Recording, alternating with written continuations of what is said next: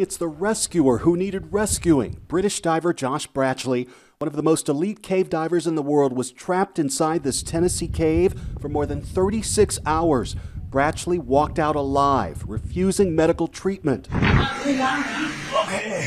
Bratchley is usually the one doing the rescuing. Last summer, he was part of the same team of divers that helped a soccer team escape from a cave in Thailand. He spoke about the experience on Good Morning Britain. The relief when we emerged as well to find that the kids were safe was just amazing.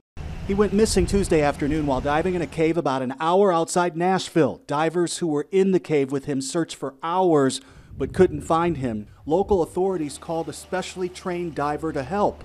The cave in Gainesboro, Tennessee is about 400 feet long from front to end, with water roughly 40 feet deep. Temperatures are around 55 degrees, and there are air pockets inside the cave. They found the lost diver in one of them that was quite large. They were hoping against hope to find him alive, and they did.